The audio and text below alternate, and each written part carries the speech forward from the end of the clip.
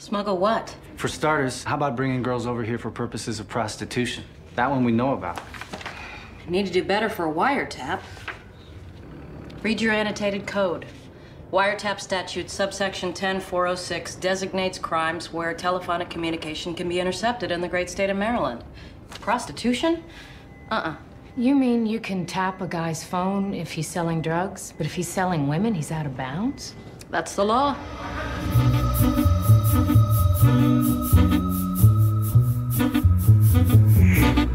Alex Cottrell and Toby Huntingford present Caught on the Wire.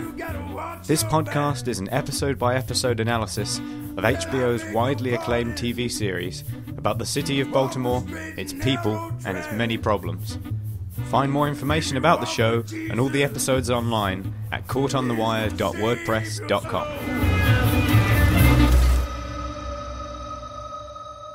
We are back. We had our little break and recharged our wire analysis batteries, and here we are with episode 7, Backwash. Toby, I know you had a nice little trip in France in our time whilst we were away. Yes, absolutely, yeah. Just been over to France, really. Been to Reims, a nice little Champagne region, just to the east of Paris. I was game to dedicate myself to the wire over there for another week. But it was decided between us that we should perhaps take 1 week off in the middle and just, as you said, recharge our batteries so that we don't fry out each week. And I'm glad we're making progress. We've done a good, season and a half. So we're about a third of the way through our podcast. I don't know what we're going to do by the time we come to the end of it. It's kind of a scary prospect. Yeah, it's closing in. You kind of don't realise how much you've done. Yeah. But we are rifling through it. But it's 60 weeks in total, isn't it? Plus any extras in between. So it's still quite a task ahead of us. We're giving ourselves a very sort of generous amount of breaks, so it may take us a good 2 or 3 years to get through it all. You never know, but it'll be fine. It'll be fine, yeah. Keep cranking them out. Yeah, we've been going for more than 6 months, which is what I can't believe. It still feels like we're right at the kind of early stages, but we started right in the height of summer. Yeah, way back when. Yeah. So to move us on to the show, or sort of pre-show, we have our little listeners' corner, which is where we normally do emails and the like. And we did get a message from our regular contributor Damon, who sent us a message which reads, "Hey fellas, curious, as Brits, what do you think of McNulty's fake accent when he pretends to be James Cromwell in Season 2? I get that it's purposely supposed to be bad. Also, Dominic West and Idris Elba, do you think they disguise their accents well?" I think we've touched on the topic of McNulty's accent a couple of times because it does slip quite a bit in the first 2 seasons. I mean, the very first scene of The Wire, the snot boogie scene, I mean, his accent there is really it's not quite honed, is it? It seems funny. It's just that it's particularly the phrase snot boogie is very difficult to kind of get right, isn't it, in terms of the American style. And boogie is such a British word, you can really make that O go on forever.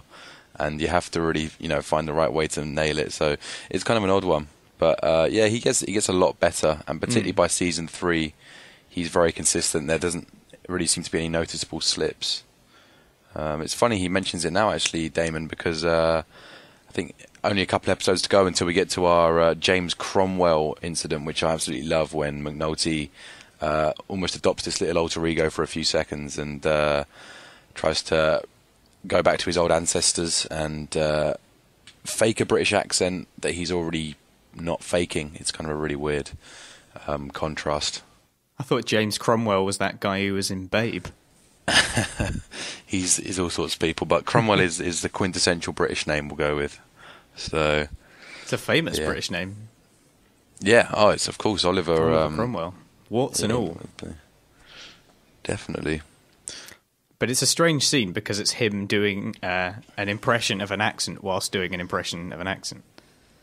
And his impression of that accent, is absolutely, it's kind of flawless. It's exactly it is really good. how a British person or an American person would try and do British, I think, from what I've heard. So that bit's done very well. On the topic of Idris Elba, he's much more consistent, isn't he, really? He seems to have nailed he adopts a very different accent. He's obviously got more of an African American twang to it, but it's certainly more consistent. And I think you can identify a couple of slips, definitely, particularly in those long soliloquies and speeches that he gives to his minions. But he's, on the whole, a lot stronger than McNulty, I think, really, and Dominic West at nailing American. Well, Stringer always, as a character, he speaks with a lot of purpose. He doesn't really it's those moments where he makes those more long speeches that are a lot more rare, I would say, compared to a lot of characters.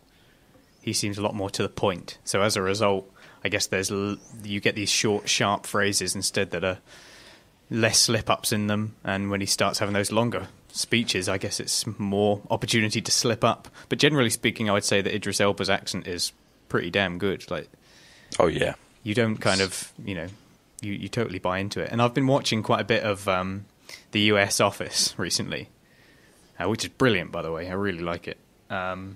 And he plays a character in that. He's like a manager that comes in, and he has to do an American accent in that. And again, it's very good. So it's clearly a skill that he's honed as an actor, something he's focused on. Because as a British actor, you can kind of get more work if you can do a convincing American accent and appear in American TV shows. Yeah, I didn't realise he'd come onto The Office. I assume it must be in quite a late season, is it? Or yeah, I think it's like season 6, season 7, something like that. He's not in it much. He only has like a kind of minor role, but. Does he just rehash his Stringer accent, or does he really go for a different kind of character? It's slightly different. It's a bit more neutral. Yeah. But, because they're supposed to be in Pennsylvania. It's a bit more neutral, I would say. Also, it's a comedy, so I guess there's less, there's less importance on the whole seriousness and how realistic it is. Especially in The Office, which for being a mockumentary is still pretty zany. Definitely. I mean, he's taken off massively, hasn't he, Idris Elba? I mean, when The Wire was doing its rounds, Idris was really much an unknown. He was just as unknown as much of the cast, but it was, I think, Luther, the British police show, really launched him, and he's now on all sorts of adverts and the face of all sorts of products. And there's lots of talks about him being the next James Bond to follow in Daniel Craig's footsteps. So his career's really taken off quite late, because Idris is getting on a bit now. He's really got some greys popping out. So yeah, it's interesting. It's a common complaint raised about actors from The Wire is that they're also brilliant. They're all captured these incredible characters, and yet you don't see many of them getting high profile work where they could provide that level of quality on a sort of AAA level. I say AAA, that's not really a good term to use, but you know what I mean. Yeah, like a kind of a Hollywood box office level. Yeah, exactly. Yeah, so. But Idris Elba is one actor who has done very well out of it. Like, he really, like you say, he really has shot to fame. And when he was doing Luther, I did kind of get a sense that his notoriety as Stringer Bell did follow him there to some extent. There was this sense that he was going to be playing this, dark, crime-oriented character again. So, yeah, it made sense. Definitely, yeah. Yeah, he's very deserving of the attention he gets. He's a great actor. So, yeah. Speaking of Stringer, I think my first section is a Barksdale themed. So should we think about jumping into our recap for this week? Yeah, I think it's time to get going with the episode proper.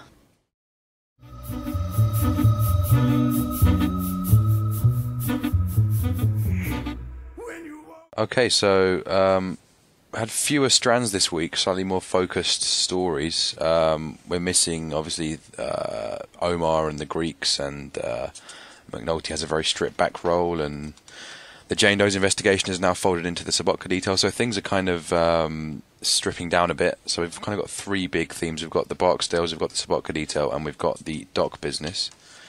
And I've split each one up into little bits, so we've got 11 sections today, some longer, some shorter.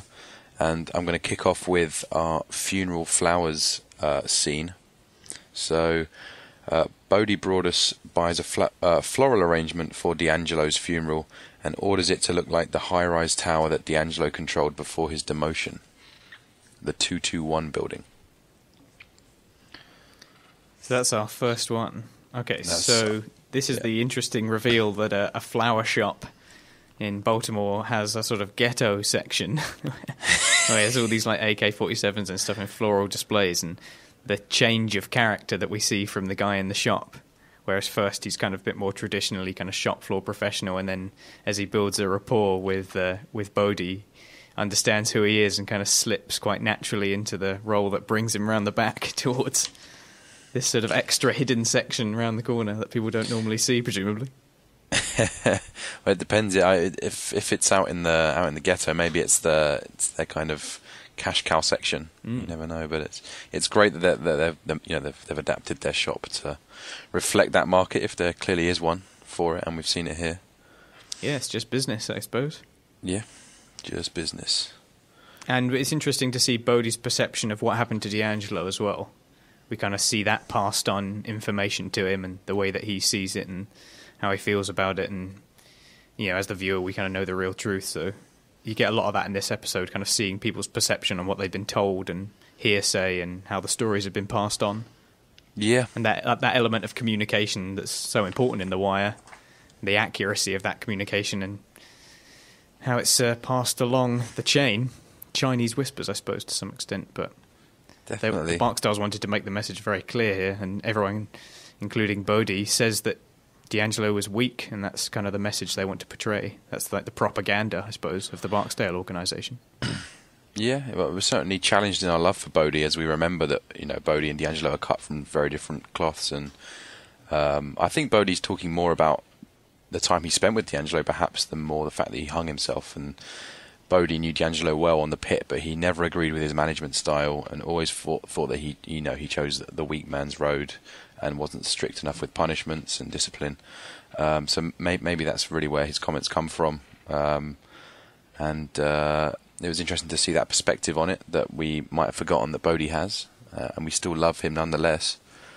So I thought that was cool, and just seeing the mix between the florist and Bodhi himself, and their kind of perspective on what it means to mourn someone, or to what memorial services really mean. And Bodhi didn't seem to quite get it. Like, sorry just wasn't a word that computed in Bodhi's mind. And there's that final shot of the traditional angel figure before it cuts to the titles, which I thought was quite a striking, very kind of safe, that traditional sense, like you were talking about how people handle grief and how they handle ceremony towards the passing of other people, and these two worlds colliding. It's a very nice move from the show to kind of have it in that floral shop, and I think we see that shop again as well, don't we? That's right, yeah, I think Prop Joe visits funeral. That's right, yeah, good memory, yeah. It was definitely season 5, I remember. Prop Joe orders some stuff from there, and we see the florist again, which is a really nice callback. That's season 5. Yeah, we've got a long way to go yet, dude. But we will get there. And so it was cool. Yeah, nice little opening scene.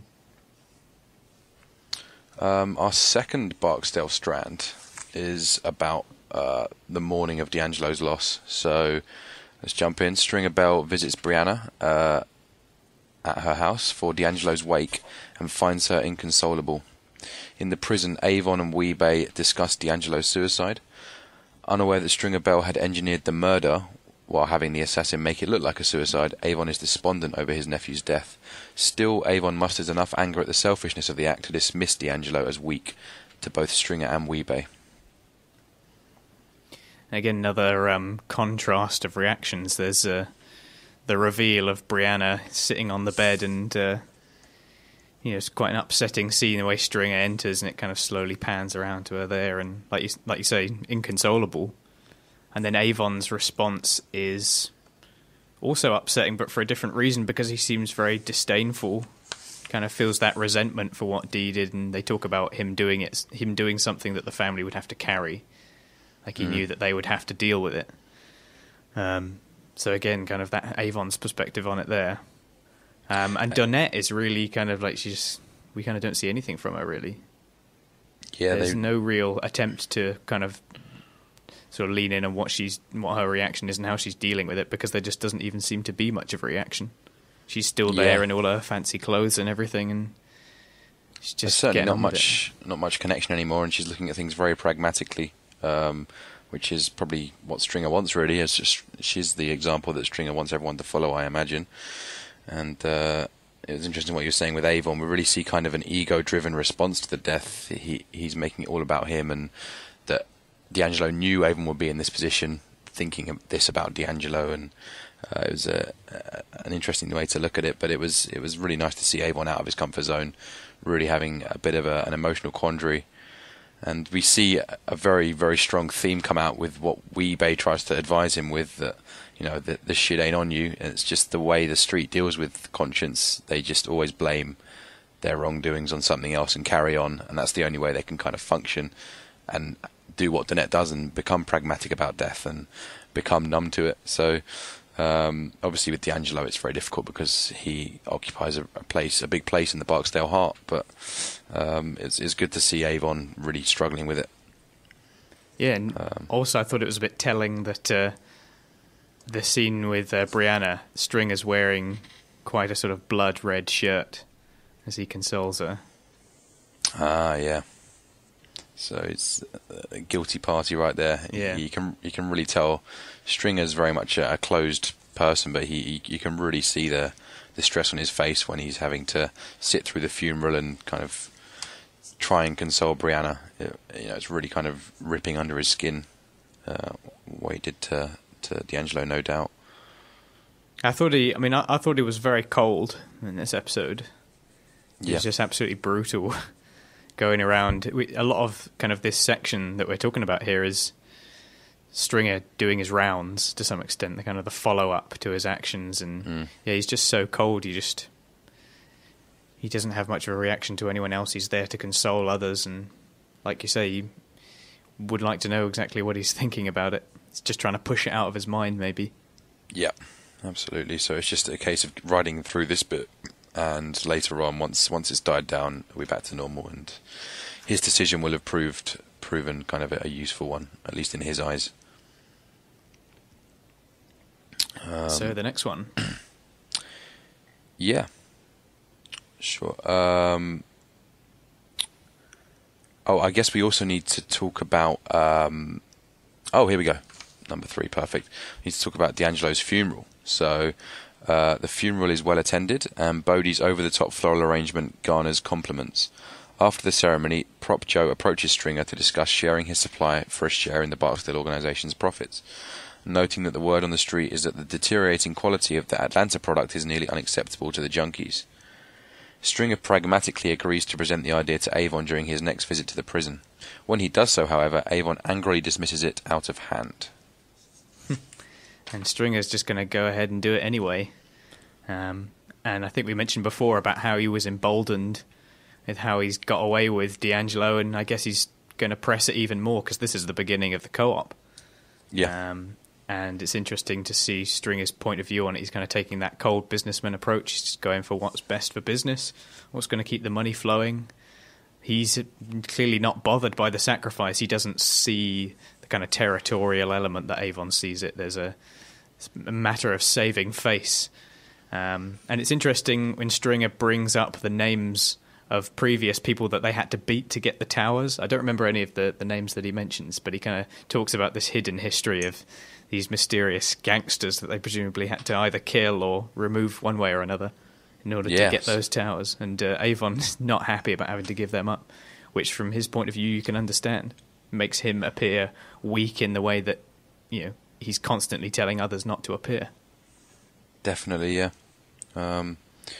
That final scene with Avon, it really in the prison, it really kind of establishes that friction, and we get a real almost season 3 state of Barksdale beginning to develop with the co-ops now in the pipeline, and Avon and Stringer's distrust and kind of semi-contempt but semi-love for one another. It's kind of that love-hate that starts to really begin showing its head.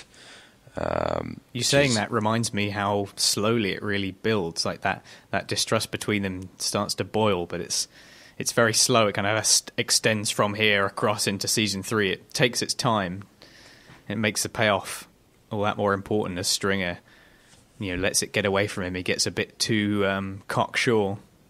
Yeah, it's a huge arc that really takes its time and really pays off for that reason.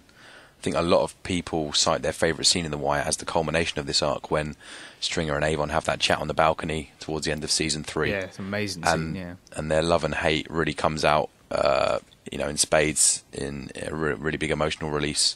I personally think the scene where D'Angelo's true murderer is revealed, when Stringer reveals it to him, is actually stronger. But but both of those scenes really kind of cap off this friction, and we're seeing it start right here. This is kind of at the beginning, which is really cool. I love the fact that they mentioned the co-op here as well. It really Prop Joe's really cemented as a great character now, I think, for anyone who's been skeptical so far. And we also see that he's the one who instills Stringer with his famous line, "Later for all that gangster bullshit." It comes directly out of Prop Joe's mouth in this scene. And we're kind of seeing Stringer reaching the apex of his learning curve, which has been brewing since the start of the show, really. He's kind of now taking things into his own hands.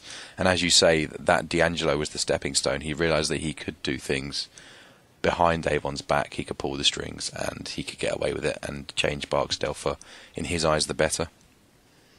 So, what did you think of the actual funeral scene itself? I thought it was another clever use of diegetic music with the performer, and they're singing, and there's kind of that really long shot of all the graves. They just seem to stretch out forever, and the black tent in the centre of the scene. It was another nice little moment. We see all the characters, and the singing continues, sort of haunting over the top. It's quite a beautiful piece of work.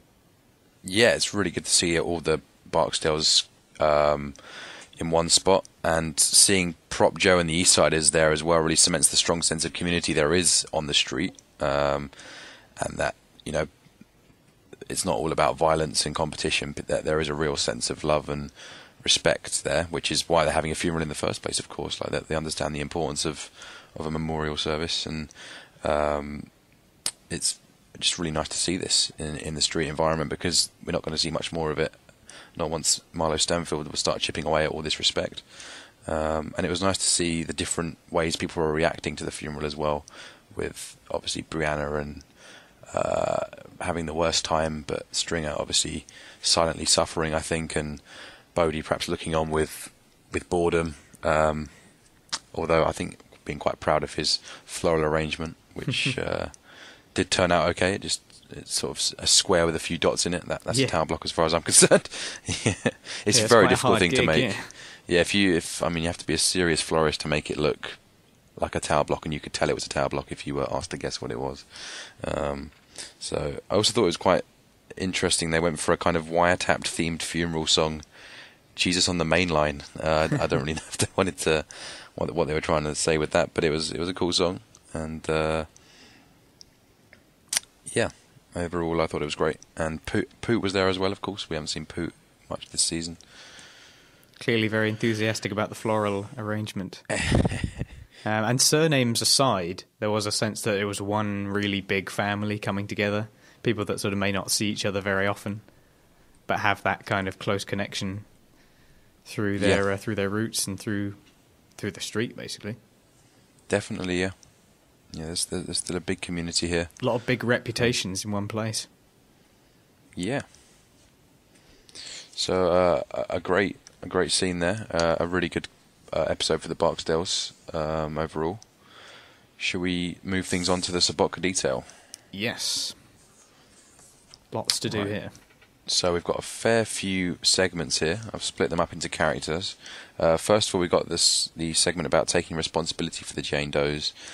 This problem that really continues from episode 2, I guess. The kind of jurisdiction fight carries on within the department now. So Bunk and Beatty meet with Sergeant Jay Landsman, to discuss using a computer to monitor dock traffic. He's initially outraged, but is more accepting when he learns that Cedric, or Lieutenant Daniels, has granted them space in his detail's off-site location. Before storming out, he speculates that Daniels might take the 14 unsolved murder cases, which would relieve the division of the uncleared murders. Rawls later calls a meeting with Daniels to try to persuade him to take the Jane Doe homicides. Daniels stands firm. Later, in a tense discussion with his wife, Daniels defends his decision to stay with the police department and tells her he is playing their game from now on. She seems unimpressed. So the first bit is the scene with Landsman where they're talking about the computer, and again, there's just the complete stats game, people focusing on their targets. Landsman obviously not interested in hearing about any of the techno stuff. Yeah. Beatty obviously not particularly used to being in that kind of environment. She doesn't really understand exactly what's going on. I would imagine half the time she's in that homicide office. Yeah. As far as she's concerned, this guy's here to oversee the doing of good rather than to oversee the doing of stats, I guess. So it really is Landsman going one-track minded on the stats. I mean, he doesn't listen to anything else, as you say. He's so averse to what sounds like this really great idea that they've got, considering all the leads they've lost as well since they started this investigation back in the first episode. He's just going down the Herc and Carver, shallow method, really. And it's more about the effort than the result. As soon as he hears that Daniels is contemplating the Jane Does, he storms out the room and runs to Rawls. So it's just a complete one-track mind.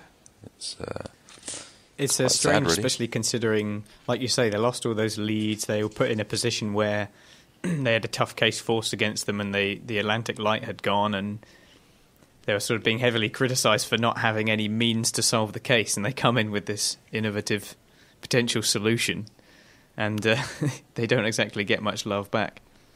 Nope, not at all. It's quite sad, really, definitely, and we really see, I guess, Daniels battling with the angels again, because there's that great scene later on with Daniels refusing to take Rawls' murders, and it feels like he's really jumped a hurdle from his season 1 chats with authority, where he was constantly being, horsed around in the corral, and he's now standing his ground, and Rawls kind of respects him for it. He's got the guts to call him smart once he walks out the room.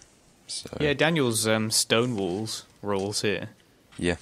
It's a really satisfying moment. He's got the kind of technique down, and like he says to Marla later on, he's playing their game. He's trying to sort of pick up on the little tricks that clearly work. Yep, and Daniels is absolutely right about that, and that's what makes it so kind of frustrating that Marla seems to be incredibly harsh and closed-minded about it. She seems to think that Daniels is constantly being taken for a ride without knowing all the facts, and just seems to take a very clinical and harsh approach to their relationship. That's certainly my take on it. I'm sure she's got her own reasons for that, but it's a very frustrating scene to watch when he's kind of in negotiations with her. Clearly she had something very different in mind. Later on when she says that she fell in love with Cedric's ambition, it could be argued that he does have quite a lot of ambition based on what he's trying to do and the major crimes unit that he wants to get going. But she obviously has a different idea of what the ambition is. Yep. And that causes a irrevocable rift between them. Definitely, yeah. It's unfortunate because Daniels is very much in the right, and it doesn't quite translate. Right. Our next Sobotka strand is about Greggs and Prez, who are a bit of a double act for this episode. Yeah. So Greggs and Prez follow up on the information they got from Chardine, from Chardine's friend at least, and they find a strip club employing Eastern European dancers. Greggs and Prez watch as the girls leave the club and file into a van. They then trail the van to its destination, an apartment building where all the girls are being kept on the 6th floor, as Prez discovers. So it's a fairly short strand, but I thought it was quite enjoyable. Yeah, there's a couple more great Prez cringe faces here. Yeah. Where he's kind of being egged on by Greggs, which is pretty funny. Greggs really knows how to, milk all the uncomfortable tension out of him. Grab any ass, Prez. So I thought it was very much a pretty funny moment. It was cool to see them working as a little duo to try and get as close to the girls as possible, with the lobby hotel man being quite close, well, keeping a close eye on them anyway. But not like a memorable double act or anything. No, if you look back on The Wire and think about all the duos, specifically, in the detail, you don't really think of Greggs and Prez, do you? No, I'd never think of them as a duo. They're kind of. I guess these scenes are quite memorable just for the kind of the strip club nature of them. That's kind of a big theme of season 2. But the actual relationship between the two, there's not a lot of chemistry to it. But as you say, it's just kind of a nice way to find some cheap laughs with Prez. Yeah. And then Greggs points out a lot of girls, a lot of muscle.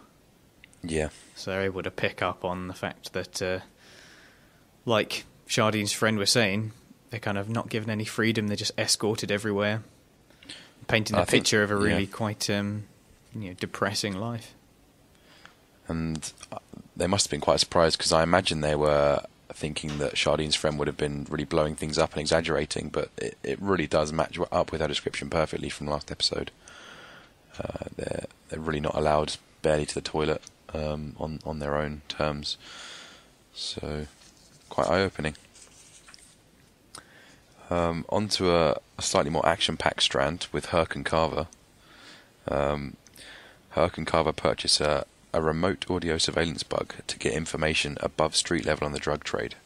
Carver is dubious of the cost, which is $1,250 with a policeman's discount, but Herc persuades the shopkeeper to let them have it for a trial period of 48 hours in exchange for the store keeping Carver's credit card, as Herc's card is maxed out, apparently.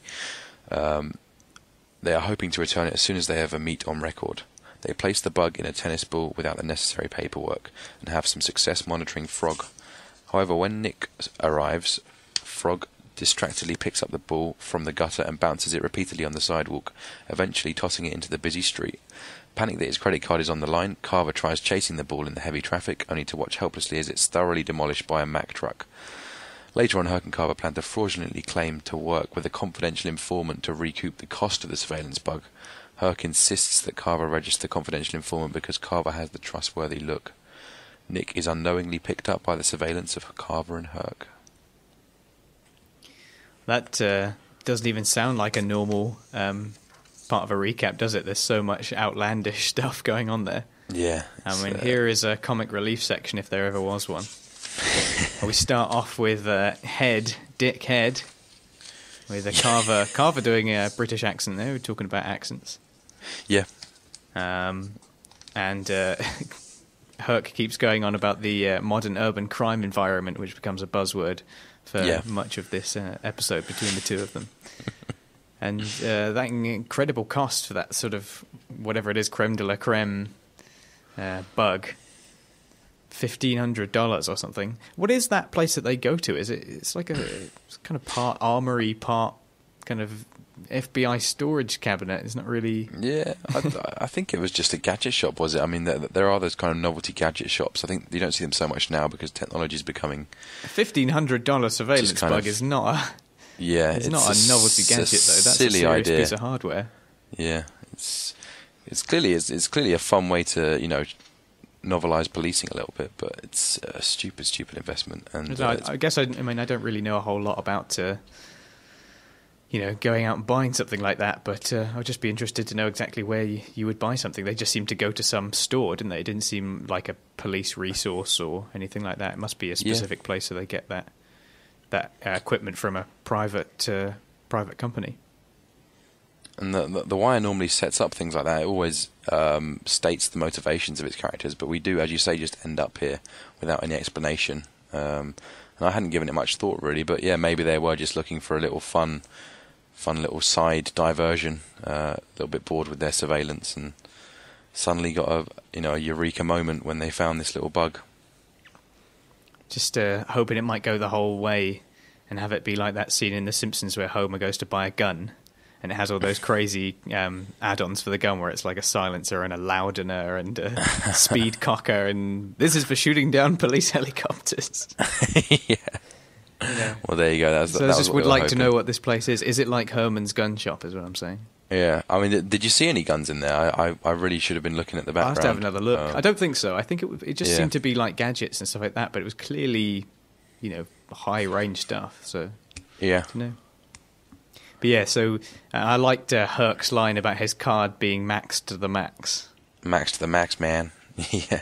Which is classic. Carver ends up taking quite a lot of quite a lot of the falls for Herc here. I mean, obviously there's the credit card in the beginning, and then later on, Carver has to register the confidential informant because he has a kind of more trustworthy look, apparently. Yeah, which is one of the few correct things Herc says this episode, which is fair enough. And he also has to do all the physical running work as well. It's his card. Yeah, it's true that. So, but it's a great example of how much of a funny duo they are. Really, really earning their stripes as the comedy strand of the week, and they set up this big gadget trip bound to go wrong from the start, really. And I thought it was just a welcome respite from kind of the rest of the episode, which is becoming really intense. The story's really picking up now, and it's so dedicated to its police kind of career stories that it's a nice little break, really. And I did think it was kind of ridiculous how Carver could take off from an upper floor, from an upper floor of an apartment building and run down to the street at the same time as the tennis ball lands. But I mean, hey, it's about time they threw in some dramatically ramped up chase scene, because it's been very, very slow so far this season, and I was happy it was there. We have some sequences of Carver running every now and again. There's a couple in season 1, I think. He's shown to be an active guy. They do have a little moment, like you say, quite a bit of respite considering all the drama going on in all the other sections. But they really do go the whole way with the comic relief here with the truck. Driving off. And the fact that he stops and goes back and then runs over it again, you're like, wow, this is like Animaniacs or something, like Looney Tunes kind of moment. It was the same level of intensity as when Kima got shot, but with a tennis ball, wasn't it? That's kind of what they were going for here. Particularly with every single wheel of that truck hitting the ball. I mean, there's some serious unlucky. They did milk it. Yeah, it just, you felt every single crunch. It's pretty hilarious, and I just thought quite funny again that despite all their day of messing around and having fun with a bug, at the end of the day, Herc still completely forgets the name of the target of their case. Like, he's completely focused on the fun rather than the case. And Carver's just about got enough sense to make the Sobotka link when they come across Nick as the dealer. Yeah, they do remember to actually kind of dial it into police work. In the end. Although not without this obviously very spurious CI, and then the birth of Fuzzy Dunlop. Yeah, and it's great that they actually take their original bug and make it a CI. Fuzzy Dunlop, as in the fuzzy tennis ball. It's a fantastically clever CI. Sounds like you need someone way cleverer than Herc to come up with that. But it comes up a lot later on, doesn't it? I think it's again in possibly season 5, where he mentions it to what's the name of that lieutenant that comes in and breaks details? What's his name? The really grumpy one. Oh, Marimo, is it? Marimo, that's his name. Yeah, I remember he has to mention Fuzzy Dunlop to him as well. So it kind of this sort of pretend CI does pop up in a couple of other places throughout. Yeah, although they do find a real CI. I think Herc's cousin does some snitching for them or something, doesn't he? If you recall, it's coming up quite soon. I don't remember the full story with that, but Fuzzy Dunlop is the main dude, and a great CI he is. And I thought it was pretty cool that as soon as they showed Herc holding that tennis ball and saying "snug as a bug in a rug," they instantly cut to a red lorry on the computer screen. Kind of foreshadowing the fact that it's about to get clobbered by a lorry, which I thought was a nice bit of foreshadowing. All right, nice. Yeah, I hadn't thought about that. Because the red lorry is the one that actually runs it over. So yeah, that's quite a big sort of sequence of comedy events there. Yeah. So the next section. Yeah. So we next come on to...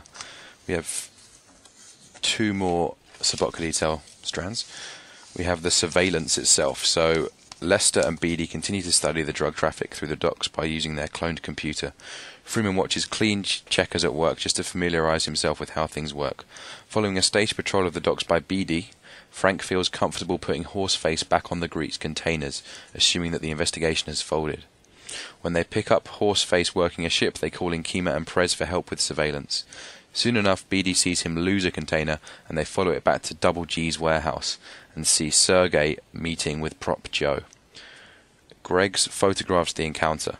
Rhonda informs the detail that as they have not discovered a link to the drugs, their currently discovered evidence of criminal activity does not give them the necessary legal requirements to engage in wiretap surveillance on them. So right at the beginning there, we see Freeman's love for the attention to detail, and he's just sat there quite happily watching all of these clean checkers at work, just waiting to be able to pick up on the differences when they start actually taking stuff. Yep. Which is kind of nice, reinforcement of his character. Definitely. Although, isn't it kind of really simple when they're taking stuff, the can disappears off the screen? I just was wondering what he might be observing, but I suppose so. But if there's a sense that cans may disappear legitimately as well, they may be looking for. That's true. So that any differences there may be, trying to spot not just the differences between cans disappearing and not, but something that may suggest the nature of why they're disappearing. Is there a pattern, or I guess that could be something to be gained there.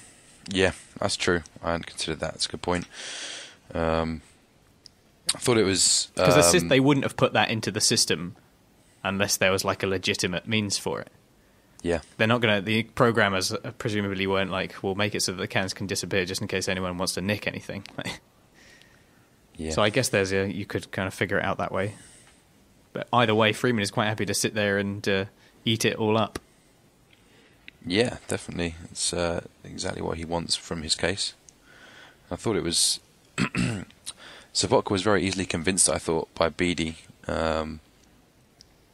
who seems to come along and acts fairly badly in front of him, saying how the investigation's folded and we're back on the docks, but miraculously I'm moving. I'm not going to be here tomorrow. I'm at the other dock. I just didn't quite buy it. I thought they'd need to have done at least another couple of days of the roaming to really convince Frank, who is a smart, cautious man.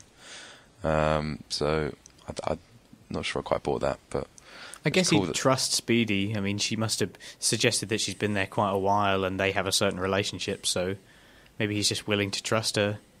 He happens to have his guard down at that moment. Yeah. I did think that it was a surprisingly good setup on following that truck for how long they had to respond to it. Because presumably they wouldn't have known where it was going. Any of those details already. So when they see the truck disappear, they then have to set everyone up. And, you've got Bunk and Prez and Kima, and they're all kind of set up in the right place. It seemed like a very well thought out setup, considering it wasn't clear how they managed to do it all in time.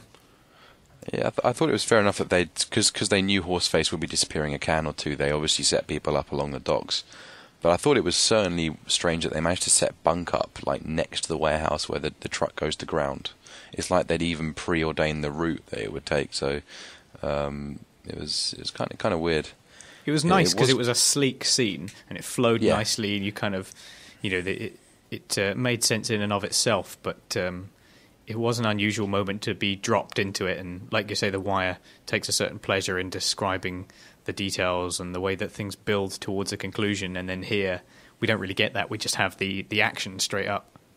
Yeah, it's a really nice scene. As you say, it's got a good structure to it, and the way everyone has their role to play, and they're playing a very cautious game with the tailing, like I think three or four different tails, just to make sure Sergey doesn't get spooked.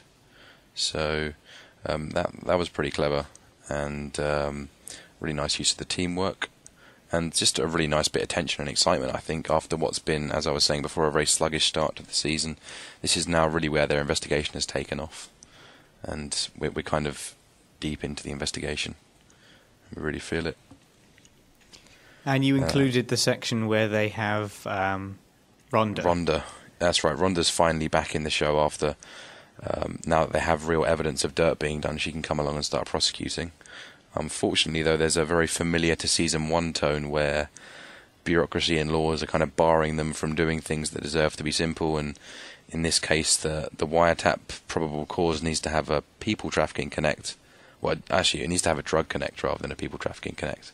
So, just another example of how the laws aren't quite fit for purpose, at the moment. Yeah, it takes an opportunity to. It's a similar scene actually to the one that we had with the prison warden, right after what was going on with the hotshots, and they make a statement about prison, about how you can't keep drugs out of prison. You know, how are you going to keep them out of society as a whole? It's kind of making a statement there. We have a similar moment here with Beatty and Pearlman when they kind of talk about the fact that you can spy on someone if they're selling drugs, but if they're selling actual people, they're selling women. Like, it's somehow that's okay. Yeah, and that is the law, as Rhonda says. Pretty crazy. I thought it was a great eureka moment, though, when we realised that when we saw Prop Joe going into the warehouse, into Pyramid Inc., and you suddenly get this big, eureka moment where you see that the Doc storyline is connected to the Street storyline, and that it hasn't been a waste of time. It hasn't just been a complete tangent, and that everything is connected, right as Freamon said. All the pieces matter. Exactly. So I love that. It really feels like the season picks up here because everything really starts folding into each other at this point. Yeah, and nice. It's he even mentioned it at the funeral. My shit comes fresh off the boat. Yeah, we see more of that later on. That's for sure. Definitely. The way the whole operation just opens up more and more. Yeah. Anything more on the surveillance, or do you want me to do the last? No, I think we can move on. Sure. Okay, so the final bit is more responsibility for Jane Doe's. So Bunk, Freeman and Beatty decide they must persuade Daniels to take on the murders because he will permit the kind of investigation they feel they need to run. Freeman makes an impassioned plea to Daniels, successfully convincing him that it's imperative the detail takes on the 14 murders he has been resisting all along. As a result, Daniels later visits Rawls again to inform him that he's willing to take on the case as long as he gets Rawls' full support on any request for extra support. Rawls gleefully agrees to the bargain. Daniels is far less successful, however, at selling the idea to his wife. When Daniels tells her he loves his job, she replies, "The job doesn't love you." She reminds him that she fell in love with him for his ambition, and he's lost his way. She exits the room in disappointment and anger. So what did you think of Daniel's change of heart here? Because, I mean, you mentioned that obviously Lester makes a plea to Daniels, but it's quite short, and he basically just says, "Do you want that on your conscience?" Which is perfectly reasonable statement. Like, he kind of makes a good point. But Daniels also seems to change his mind quite quickly there. Yeah. And he's sort of maintaining keeping this this major crimes unit in the future. He wants to get that sorted. He wants to get this case sorted. He wants to keep it clean. He's said on multiple occasions how he's not willing to take on those bodies. He's made quite a few concessions already. Freeman kind of goes for his guilt, and then he changes his mind, and it may be a little sudden. Yeah, I agree that it wasn't thought through properly. I thought it was quite harsh of Daniels to really manipulate Daniels' emotions like that, really, as a man who understands the chain of command. But it clearly works. Freeman's clearly a master talker because something that he said really clicked inside of him. And Daniels really perhaps felt laden with guilt. And I think Daniels perhaps did that because he is one of the good guys. He knows that it's all about, at the end of the day, the work and, absolving these girls of their murderers, still being out there. And when he thinks of it like that and takes away from the bureaucracy and the politics, perhaps he just decided that, I need to do what's right here and I need to stay away from things. But yeah, I think it needed more work, definitely, as you say. And you could have also added more, more could have been done with it to emphasise perhaps his interest in the way that he influences those under him as well. Because, like he says to Carver, about how if you make it about the work, it will be about the work. He's always, especially as time goes on, but we see it here, he kind of wants to be a leader in that sense. He wants to be a good guide, as it were, towards what the right thing to do is. So here, maybe that's what Lester is able to grab a hold of, his guilt, but also the sense that he wants to be a good leader, he wants to do the right thing, like you say. Lead by example. And obviously they might be using that as a nice way to contrast with the Barksdales, who spend this whole episode shrugging the guilt under the carpet and not putting it on them. And Daniels, has to take the opposite approach, which is it's nice to see a bit of both camps there. Yeah, it was certainly, it wasn't sort of badly done, but I think an argument can be made that it was just a little sudden. I did kind of feel that watching it again when he just kind of goes into the office and he's like, I'll take the murders. Like, yeah. Rawls is understandably very happy.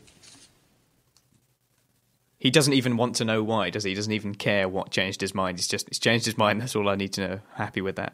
That smirk that he gives, it's pretty splendid. So I guess that decision kind of sets two things into motion. It kind of nails the final coffin in his marriage, but it also saves McNulty from flying off into chaos, because Daniels now has the leverage to bring McNulty back, as McNulty kind of falls further and further into irrelevance and craziness and drunkenness and all sorts of weird car crashes, as we'll see. So it's nice that they've set up that plot point as well. And like you say, this is pretty much the end of Cedric's relationship with Marla. And that light going off is very telling. Yeah. That's kind of its lights off, that's the end. I guess she's given him, 3 or 4 chances? I think they've had 3 or 4 discussions like this now over Season 1 and Season 2. And I guess it's that kind of impulsive decision change in the space of a couple of days that really did it for her. So it's harsh, but I guess that's just what they want from a relationship, or certainly what Marla wants. It's very functional and very, very kind of corporate. The show has done a good job of showing us that these two clearly want very different things, and the impact that has on their relationship. And they really do kind of spell it out more on this scene, just as it comes to a head. So it makes perfect sense. I mean, Marla wants something else. She kind of is going for that more sort of slightly safer. I mean, we talked about it before, kind of going for that stability. That's what she wants. Makes sense for her to break it off in that way. I mean, she wants to focus on her own work. She doesn't want to be burdened by having to deal with Daniel's problems all the time. Yeah. And he has to deal with the bosses, and he's playing this different game. She thought he had changed. Now he's dropping right back in again. So any hope that she had for progress there has clearly been thwarted. So it makes sense. The light goes out. That's pretty much the end of it. I think that the relationship has been really effectively built, though. You really feel like Daniels is a product of that relationship. Just with his lack of emotion and very kind of focused outlook on life, and very ambitious, as I'm sure Marla's whipped him into ambitious shape. But it's nice to see that as his relationship with Rhonda grows, starting from next season, he kind of develops the ability to smile and enjoy his relationship for different reasons. So it's really nice to see that. And this is another big transition zone, I guess, in the same way that Avon and Stringer kind of meet their own transition this episode. The show doesn't spend too much time with Marla and Daniels together in the same scene, sort of those relationship scenes. But they do a very good job of building the relationship up, and we understand the dynamic between them and kind of where they conflict.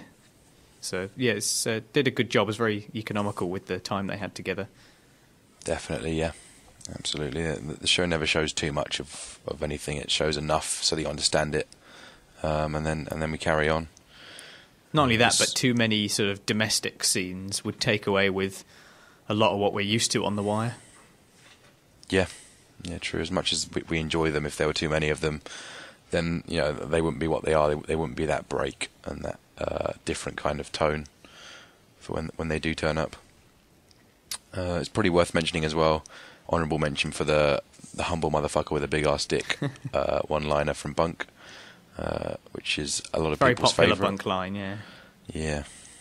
So that's when Freamon and Bunk are kind of planning how they're going to get Daniels to sway into the murders, into the Jane Does, and they don't really need to plan it at all. I think Freamon seems to have some sort of Jedi magic underneath him. So yeah.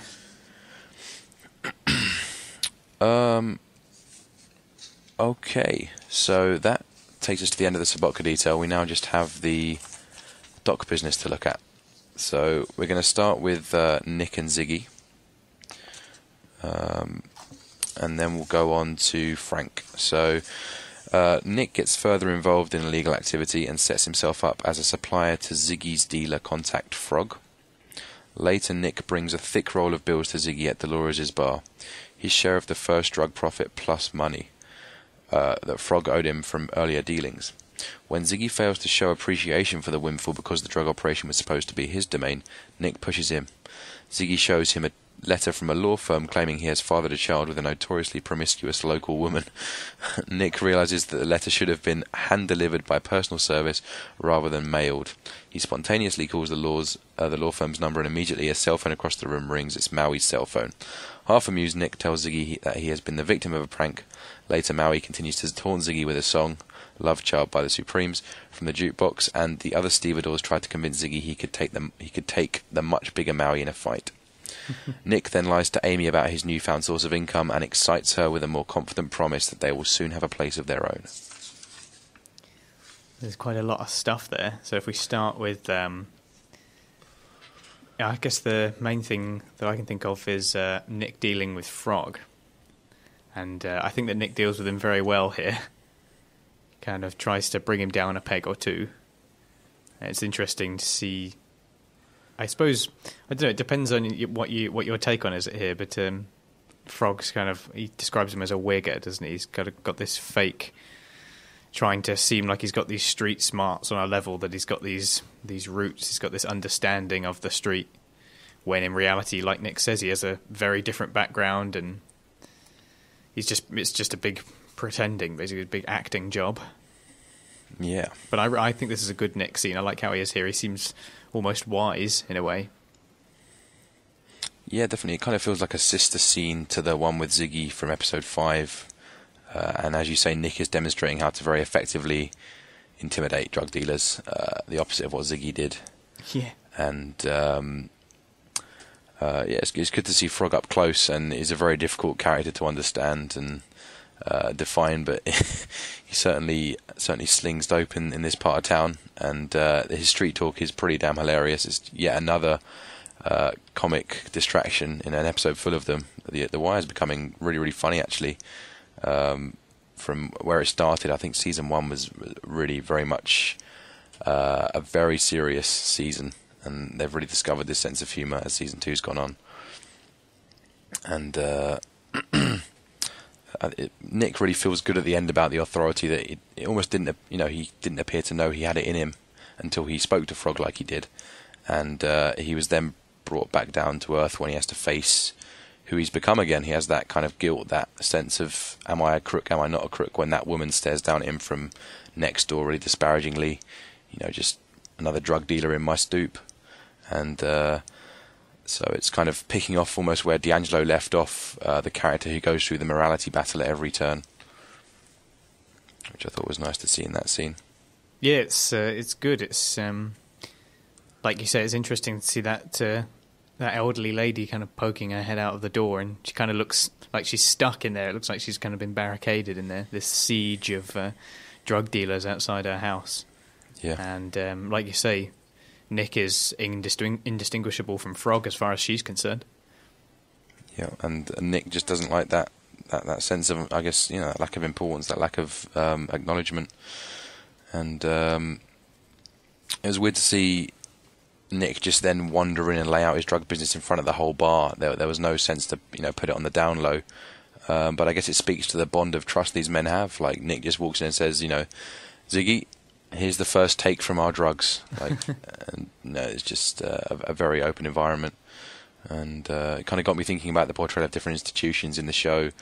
And as far as institutions go, the stevedores seem to be at one end of the spectrum, and then the Stanfield crew are perhaps at the other end, where everything must remain under lock and key and everything will be used as leverage against you. And the stevedores, the circle is tight. Everyone's, every man for every man sort of thing. So I thought it was interesting to see that level of... All for one and one for all kind of thing. That's it, yeah, absolutely. So it's kind of the two ends of the spectrum there, the bond of trust and the bond of I want to kill you. And despite how sort of eloquent and experienced Nick may have seen whilst he sat on that stoop and lectured Frog, he does go on to be pretty foolish. I mean, in the bar, like you say, he kind of flashes the drug business quite casually, but he does also ignore his own advice when he talks about Ziggy kind of not flashing it around and not drawing attention to himself. And we see later on that he's like bought a new truck, and now he's going to try and convince Amy that he's got some new job that's bringing in quite a lot of money, and he's going to go for the new house and everything. He's not really following his own advice about keeping it on the down low until he's really secured his position. Yeah, it's a very good point, actually, yeah. I mean, he's really only just leaning into it in the grand scheme of things. He's not like the Greeks where he's been going at it for years and he's sort of, old and grey in the business. He's just getting a little bit cocky.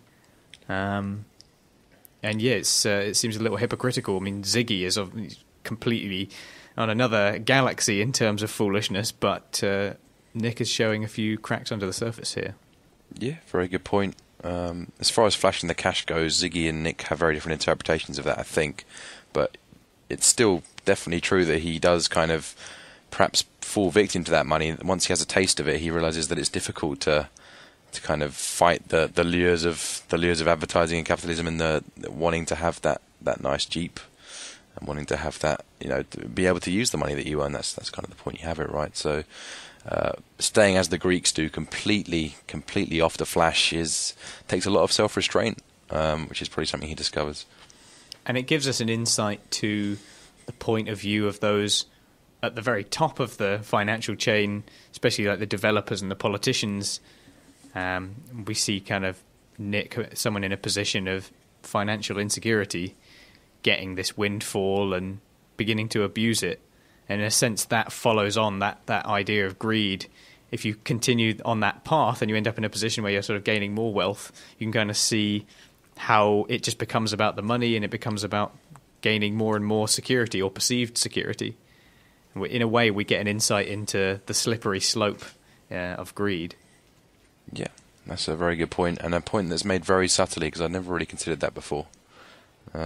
So, yeah, very nice kind of thought. And then we have the scenes in the bar and Maui teasing Ziggy. You'd think him playing that song over and over again would be a bit of a giveaway, wouldn't you? Like, are they just not listening to the lyrics? Do they just think they're playing the same tune? Or It's a very clever way of sending a kind of subliminal message, because it doesn't matter what song is playing, you're never going to assume that that's kind of you'd always assume it's just a coincidence. So it's clever when they finally realise that they've been duped the whole time, not only through the letter but through the music, as you say. From shyster, and shyster. Yeah. Oh, it's a fantastically brilliant prank, and I don't know whether you're on Ziggy or Maui's side. I guess you should really be on Maui's side, because Ziggy is a reprehensible person, really. But I found it odd how much I always sympathise with Ziggy in this scene, and I know he gets a hell of a lot of hate from the community, but I do really side with Ziggy, and even Nick sees the funny side to it by the time he realises how apt the jukebox song is, which is a nice touch. I suppose we're used to seeing that kind of puerile behaviour from Ziggy.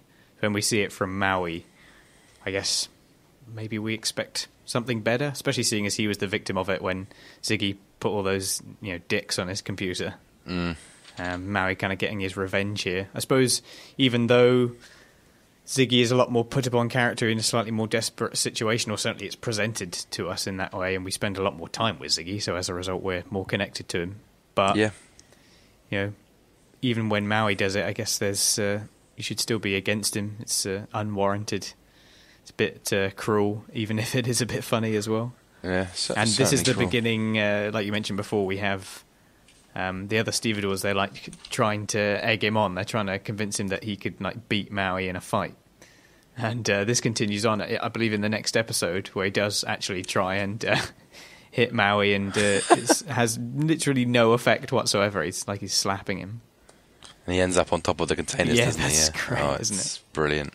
So it kind of gets his comeuppance there. I mean, whose side you're on there? I mean, it's got to be Maui's, because if you're going to go around someone Ziggy side going to go around picking fights with big guys like that, you've got to know exactly who it is that you're messing with. You can hardly be surprised when he's going to do something like that. Lucky you didn't seriously hurt him. Yeah, it's very true. And I think we get the first mention of Ziggy's kind of unofficial nickname, the Legend of the Docks, as he is known. So he's clearly a very entertaining presence for everyone around him. He's kind of gone from at least attempting to have some semblance of a life and some semblance of a career with all these failed attempts at being a drug dealer to literally just, the stevedore's plaything. He's just the product of humiliation now for the past couple of episodes. So he's really, really fallen quite far. I thought it was interesting that someone must have put that fake paternity suit letter together, because it was quite a sort of ream of papers. It looked like an official document. Somebody must have spent a bit of time putting that together. Yeah. Although I suppose it's established, especially Maui, being a checker, to some extent he's got to be computer literate, so I guess he knows how to do that, copy something off the internet and change it a little bit.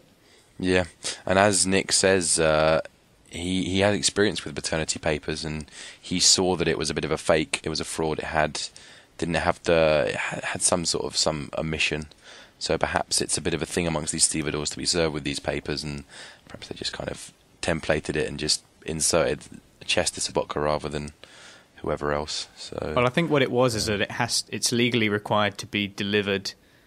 That's it, by the lawyer. Person. Yeah, it's meant to be sort of a personal service rather than just mailed to you. Yeah, that was it. So yeah, it's quite a good selection of scenes there. Yeah, again, a very, very funny interlude. Okay, so let's go and see Frank. So, Frank attends a seminar on robotic dock technology and is appalled when he realizes the automated systems threaten to make stevedores obsolete. He meets with Nat back at the union offices and appeals to him to let him extend his term as union treasurer for another year, deferring an agreement to alternate between white and black leaders annually.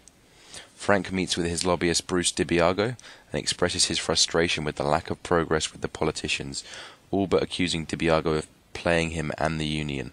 Frank rants about his family's history and its lack of financial security before delivering a box of cash and insisting that Bruce work the politicians harder to get the canal dredged. A dock worker called New Charles suffers a severe leg injury while moving freight when his leg is trapped under heavy cargo and severely damaged. The stevedores rush to his aid and he is taken to hospital, but he ends up losing the limb. Frank and Nat visit his family and Frank delivers a thick envelope stuffed with cash saying it's from the union. After Nat reminisces about how New Charles got his name when he arrived on the day old Charles died, Nat pointedly asks Frank where the money comes from. Refusing to answer, Frank simply walks away. So he was moving freight. Freight. I apologise. Yeah. He's moving literal fear. Same thing, yeah. So yeah, this is an interesting turning point for Frank. We kind of have that build up in all prologue. Here, in our second half, you do get the sense that Frank is becoming a lot more narrow-minded. He seems becoming a bit more irrational, selfish, isn't he? Yeah. And he's starting to get we've seen already that he's clearly quite a passionate guy. He does have a bit of a temper. He likes to shout and wave his arms around to get his point across. You get a sense that he's starting to lose it a little bit. And it's a interesting take from The Wire to kind of show these two sides in terms of the robotic technology. Like, on the one hand, you see the fact that it's taking people's jobs away, and then on the other hand, there's the element of safety and efficiency. So it kind of presents the two sides quite nicely. Frank ends up with quite a serious moral dilemma on his hands. And it's, kind of forced through quite heavily with the whole New Charles leg injury, very appropriately bookended by that. But yeah, it's certainly a flaw of Sobotka, and I mean, personally, the automated docks makes a lot of sense. Like, it will make everyone richer in a macroeconomic sense, and he doesn't see it. Like, the efficiency goes up, and the grain pier is a different matter that will. take that back.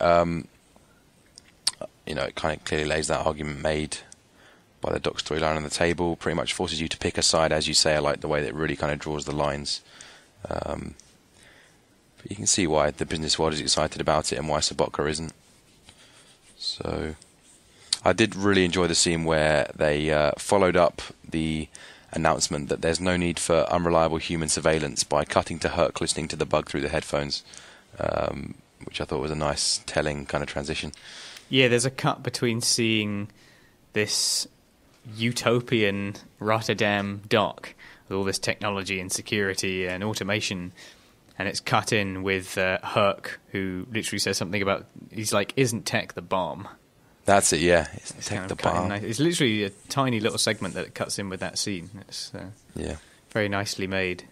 Like you say, that there's plenty of good reasons for having all this automation and robotics, as is spelled out by the final scene with New Charles. We also see that Frank is so focused on completing his legacy as this like union leader. He kind of wants to create this legacy to leave behind, and he's just willing to throw more money at the problem to get told Bruce DiBiago to sort it out for him. And it ends up leaving, like you say, that white and black alternation just pushes that to one side. So, yeah, he definitely becomes a lot more selfish here, I think. Yeah, although he was, I mean, it's not necessarily just about him, because he is the one who's pushing for that grain pier, which will get them bigger, much bigger ships, whereas Ott's pushing for the... Frank's pushing for the dredging of the canal, which will get them the bigger ships, and Ott's pushing for the grain pier, which will get them more ships of the same size. So it's clearly just a different idea of what the docks needs, and I imagine, the actual work per worker will probably go up a lot more with these big ships if they can accommodate them. And Frank wants the chance to do that without Ott getting in the way and, bringing his idea of what the dock needs into it. So it's a tricky one, definitely. Well, the road to hell is paved with good intentions. Yeah. And not many more characters find that out more severely than Frank Sobotka. Yeah, absolutely. And, I'd say the biggest flaw with Frank is that he's really getting this nostalgic yearning for the glory days that are increasingly irrelevant, this way of life perhaps isn't sustainable anymore. And there is a certain failure to adapt, isn't there? Yeah. And it's just this holding on to the glory days that weren't really that glorious, but they're always inflated in your mind. They're the rose-tinted spectacles. He's clearly an emotional man, and he's driven by that, but is it really what's best for him? There's cracks starting to show in the Frank kind of mandate. Yeah, there's the impact that it has, especially on Ziggy. The fact that you hear DiBiago's story, and he talks about how he, about his grandfather or something like that, didn't want his son to end up pushing the knife sharpening cart up the hill either, so kind of adapting and putting yourself into a position of betterment. Frank saw it that way, but only within the role of the stevedore. He could only see it kind of within that family business. So yeah, there's just a failure to see the bigger picture here. Definitely, yeah. So, and just loves taking pleasure in the fact, reminding DiBiago of his lack of social mobility, and there's a nice kind of subtext to that whole scene with DiBiago, where you get DiBiago feeling quite guilty as he seems to know that he's taking the money on something that he's not going to be able to deliver, because the city feels differently about Sobotka's issues. Despite the money, it's about building condos on that grain pier. It's never going to be about putting ships there. So his money is kind of going into a brick wall, and DiBiago certainly seems to understand that, and it isn't doing a very good job of hiding it, and almost wants to kind of confess and tell Frank this. You kind of get the sense, but Frank, kind of in a desperate plea, just throws another shoebox of money at him and says, "Make it happen, make it happen." And there really isn't any way out for Frank. You get the sense here. Yeah, that's very true. Frank doesn't have a plan.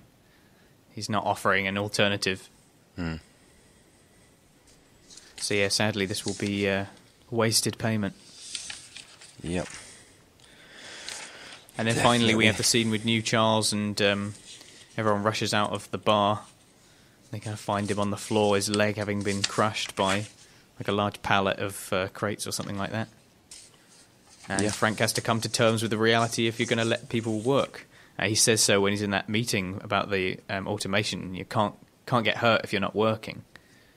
When he says it, he's just thinking of how ludicrous it is. Like, oh, we're all very safe, but we're also not working. But the alternative, of course, is ending up in a position where you lose your leg. Then you're definitely not working. Yeah, it's definitely the lesser of the two evils as far as I'm concerned. And you can understand Frank's idea that innovation perhaps should be limited to offer, so that there are kind of manual jobs still available to people. But it's a very tricky issue that the Wire's not offering an answer on, and that Frank certainly has his ideas about.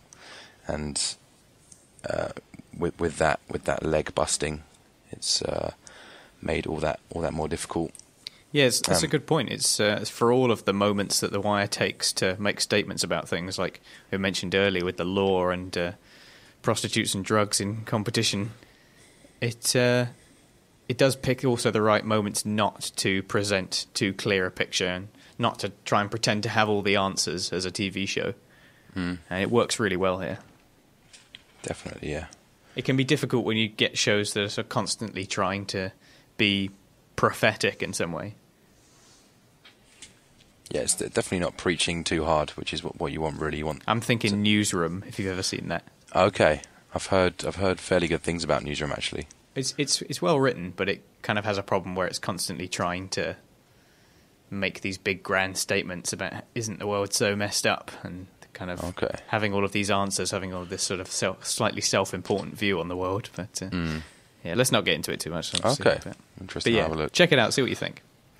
It's not a bad show, just tendency to preach. Yeah. And I guess as Stringer and Avon reach loggerheads in the prison, Ott and Frank seem to hit their kind of apex of loggerhead as well at the end, when Ott sees yet another huge wad of cash come out of nowhere, seemingly, into the hands of New Charles's family. So it's a very rocky road ahead for everyone. Yeah, I can't imagine Nat has got much respect left for Frank eventually. Like, it's pulling all of this money out of nowhere, not revealing any of the information. Again, we talked about the change in Frank and him becoming more selfish and more narrow-minded, and he also becomes a lot more distant in a sense. You get a feeling of him becoming isolated at the top, and that in a way there's an almost father figure element to what he's doing in the Union. Yeah, which is interesting because he's a better father to the stevedores than he is to his own actual son, which is quite damning. But yeah, you kind of feel him becoming a lot more isolated in his position, and that only seems to get worse as the episodes go on. Yeah, definitely. Very good points.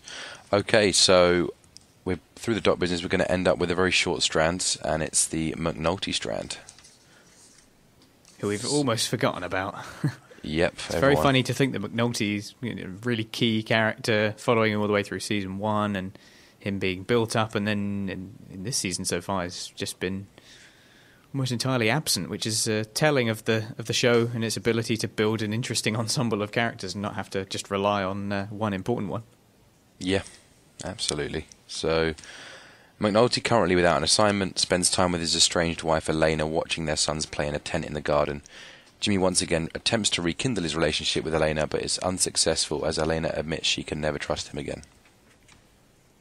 So we kind of have McNulty's, as you say, increasing irrelevance being hammered home to us here, as they've kind of very deliberately waited right until the end to remind us that McNulty still exists, and it really is quite jarring. You're like, oh yeah, hey, main character, and he appears for a very brief moment, and the show is just again reminding us that the show is able to be just as, if not more, enthralling without him, now that he's off the force and has nothing to do, has no important areas to channel his talent into. And it's a strange situation with Elena as well, who's showing some openness, more than we've ever seen before, of being able to reconcile with him. And it's an unusual scene for McNulty. There's kind of a lot of emotion flowing through it, and we're seeing McNulty outside of his work setting and kind of trying to settle down, and we know that he can't do it. I like you can see his frustration, especially in his desire to, he kind of wants to be close to her, he wants to touch her and everything. He keeps kind of raising his arms as he speaks and kind of having to pull them back again. It's quite nice. And it's a good call to let him slide into this, purposeful irrelevance, I suppose. You don't want it to become too much of a cliche with this character and him having all these issues and constantly having to prove how smart he is. And kind of we know who the McNulty character is. And if you have too much of that, it just becomes a bit too much of a trope of the show, I guess. So it's a good call to let him slide away here. It works really well. Yeah, absolutely. And I quite like the way that they place the McNulty scene to parallel the Marla Daniels stuff as well. Yeah. So that we have a kind of couples parallel to finish, with the one side with the ambition and one side with the trust. And both of these men are left in the lurch to finish the episode off. So we've got a nice bit of Wire-style synergy. And we give Elena turns the light on in the tent, and Marla turns the light off in the bedroom. So, again, that's true. More things. I don't know whether the spider they're squashing is McNulty or not, but it might be going a bit far. The significance of the spider. Yeah. But there is more of that very kind of quaint kids arguing. Mom, he's doing X, Y, Z. There's kind of that very typical domestic scene, that respite from all the seriousness of the street. Yeah, again, it's really nice to see that from McNulty, because he's the character you least expect to kind of find in the quaint domestic setting. It's the only time we ever see it, really. I guess there's periods with Beady where he's really settled and nice and keeping it domestic. But overall, it's very unusual, so it's good to see it when it happens. So is there anything else about the episode in general that you wanted to cover? No, it was very much, I guess, a progress episode rather than a consequences episode, which was last week. Things are moving forward, kind of relationships are really developing, and we got quite a few people becoming at loggerheads, some of our key relationships, which is good. So, I thought it was good and more focused than it has been in the past. We only had 3 major strands here, really, and some of our key characters aren't appearing for the moment. There was one extra thing I actually didn't mention about the scene with Frank and Bruce, and I liked that little nod towards the take a walk in my shoes reference, where he kind of takes his shoes out of the drawer and puts them on top, and he's like, I think they're your size. Yeah, I thought that was a nice little nod, a clever way of putting it, rather than just take a walk in my shoes, just trying to find a different way to slip that in there, which is a nice bit of writing. Yeah, and just in case there is a bug in the room, it also confirms that he's giving him a pair of shoes rather than a wad full of cash. So it's done quite well. Do you want to move on to our finest bonus sections, so we call them, or the little ending moments? Guys, quit pulling your dicks and get this thing off of me. 1, 2, 3. Charlie, here, take a drink.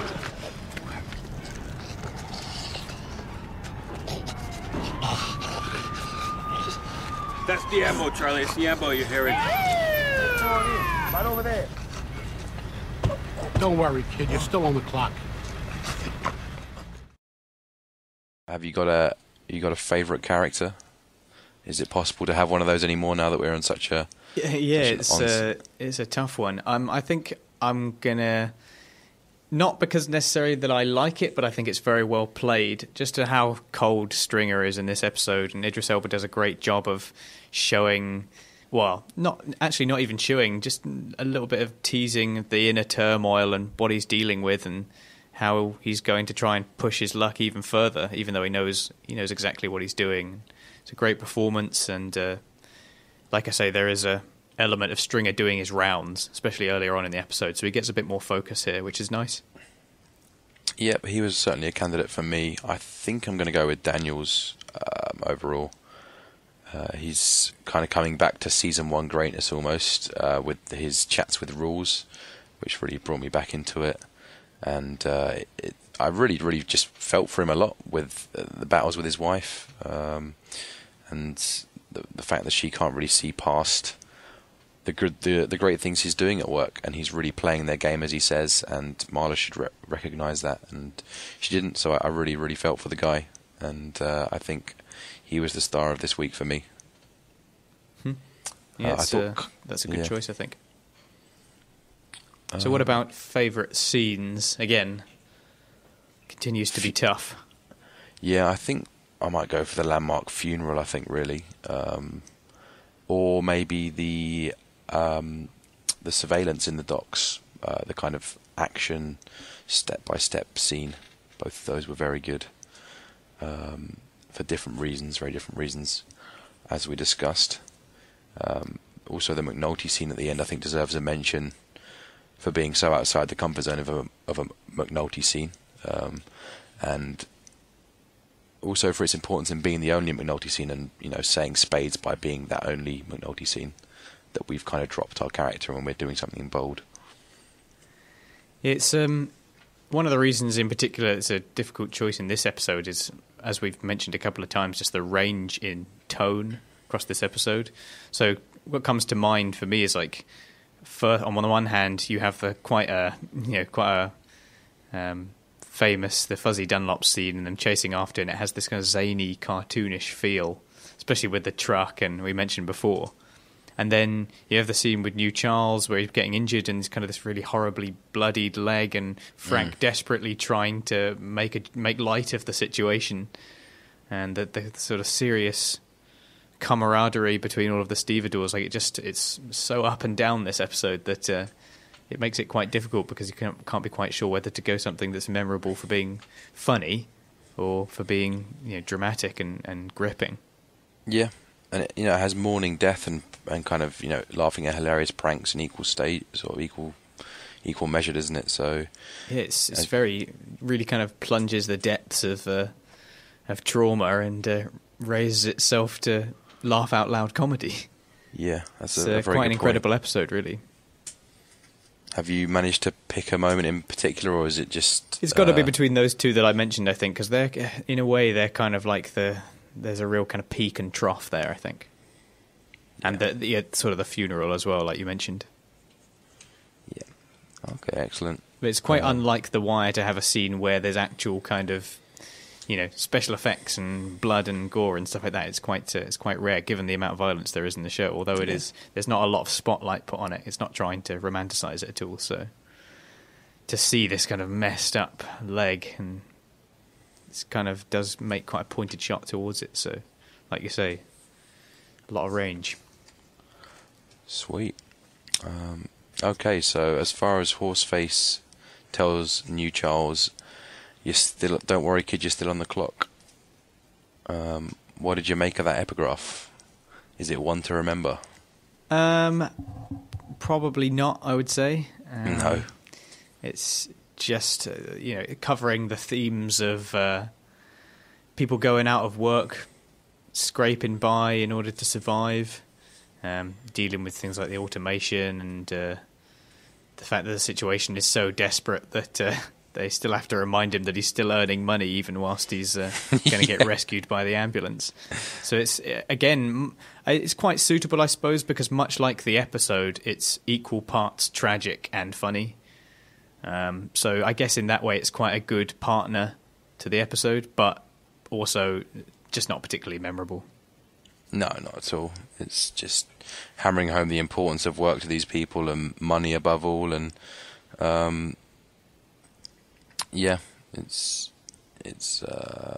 not the best. It doesn't really have much of a universal meaning for the show, does it, or for the episode in general? It's interesting to see two different ways of the sort of brotherhood coming together, sort of family coming together. We kind of have the one at the end with the stevedores as they come around New Charles, and then we have the funeral, everyone sort of coming around the death of D'Angelo. Two very different senses of family and cooperation. Yeah, definitely. They love them parallels, and we love finding them. So our title, Backwash. Yeah. So what are your thoughts on that? This is again another kind of ocean term, isn't it? I assume it means that once the waves go out, they have to go back in. That's the backwash, right? So I guess that's a metaphor for consequence, right? Whatever you do has to kind of come back and haunt you. Could be linked to McNulty's chew. If they chew you up, they've got to spit you back out. And I guess it kind of mirrors D'Angelo from last week, talking about, that shit stays with you. I just find it a bit of an odd title because this is very much a progress episode, as I said, not really a consequences one. So I couldn't really find many consequences here, apart from perhaps the bug that got run over. But it didn't quite ring correctly as a title for this episode. Yeah, when I think of backwash, I think of somebody you don't want to share your glass of water with. Yeah. So I mean, generally speaking, I suppose it's going for a connotation of some kind of, I guess, a consequence, like you said, or some kind of condition that carries on long after what caused it. So it ties in more to all prologue than anything else, because it ties into what D'Angelo was saying about, like you say, things staying with you. So it's quite an interesting connection to this episode. Yeah. So it's perhaps about ongoing consequences, the idea of building arcs of consequences and impending doom, like Greek tragedy, I guess. That could be what they're going for, really. I suppose there is a link to Stringer and what he's done and how that's going to stay with him as he continues to make his knowing choices that really put him very much at odds with Avon, at the very least.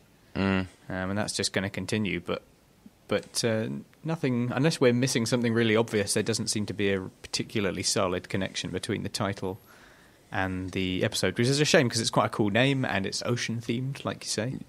Yeah. But not quite as strong a link as we might be used to. Yeah. I am very excited by the title of next week, which is Duck and Cover. So I know exactly what's coming in terms of Ziggy's new pet, which I'm looking forward to. So I think we'll have more to talk about with that one. It's more strong episodes to come. Really getting into season 2 here. I mean, obviously we're past the halfway point, and just as gripped by this as ever have been. Basically, just definitely doesn't get old. Not at all. No, it's really picking up, and it's only going to get better. So yeah, that was episode 7, Backwash. Thanks very much for joining us again. We'll be back as usual next week, which will be the 6th of March. I think that'll be that's 4th, next Friday. I think it'll be next Friday. Oh, sorry. Yeah, I do apologise. So yeah, it's we'll be back as usual then with Duck and Cover. And thanks very much for joining us again. You can check out everything on the website at caughtonthewire.wordpress.com. And by all means, send us any more emails to caughtonthewire@gmail.com. And we shall see you next week for episode 8. See you then. What you know about Baltimore? Baltimore. What you know about Baltimore?